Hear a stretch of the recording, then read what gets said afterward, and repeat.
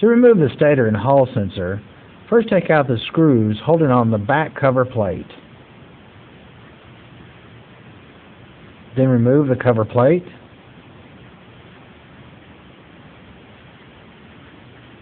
And remove the back main bolt holding on the motor.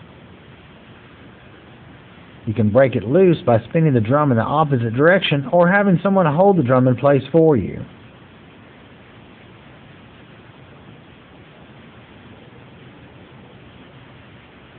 Remove the rotor by pulling backwards and wiggling it side to side. Slide it off. Disconnect the brackets holding on the electrical wires.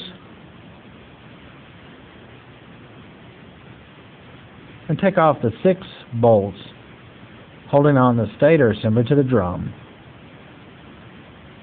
Remove the stator and disconnect your 5-pin electrical wire to your Hall sensor and your 3-pin electrical wire to your stator. To remove the Hall sensor, flip the stator over and unsnap the one single bracket on the back. The top part is held in place by 3 more snaps. Lift the Hall sensor up and off.